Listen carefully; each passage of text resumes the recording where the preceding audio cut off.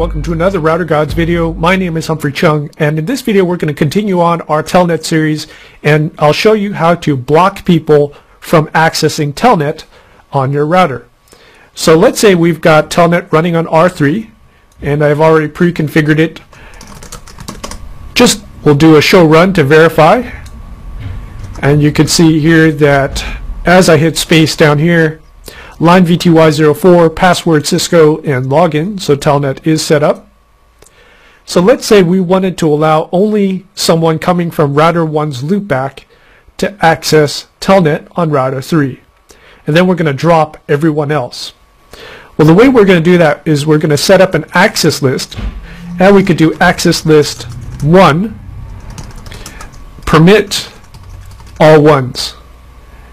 And then that's going to be it for the access list, because it is going to deny everyone else.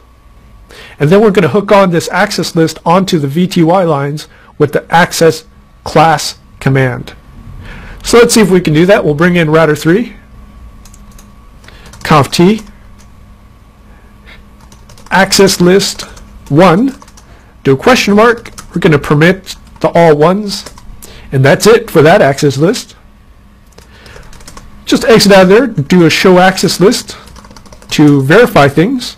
So you can see there, sequence number 10, permit all ones, conf t, go into our VTY configuration, line VTY04, and the command is simply access class 1 and in, access class 1 in, hit enter right there, and let's test it out. We'll go over to router 2, and as we try to telnet in with router 2, we should be rejected.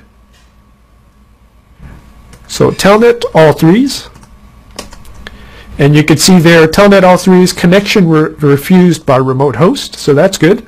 That's exactly what we wanted.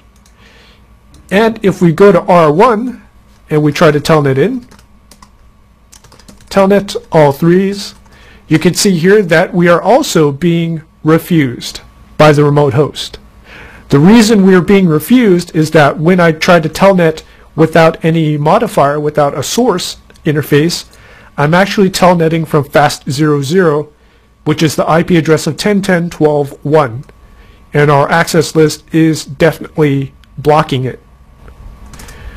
So what we need to do is actually telnet all threes, space, hit a question mark there, and you could see we have a modifier we could put in slash source interface, and that lets us specify an interface. So you could simply type in slash source and hit tab, and you can get the rest of the command there, and then loop back 0. So you're actually going to telnet from this address of all ones.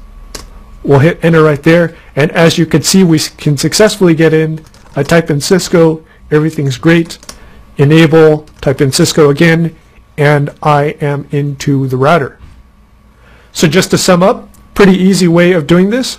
All you have to do is set up an access list, a standard access list in this case, that permits the address that you want, and then you have to hook it onto the VTY lines by doing the access class command.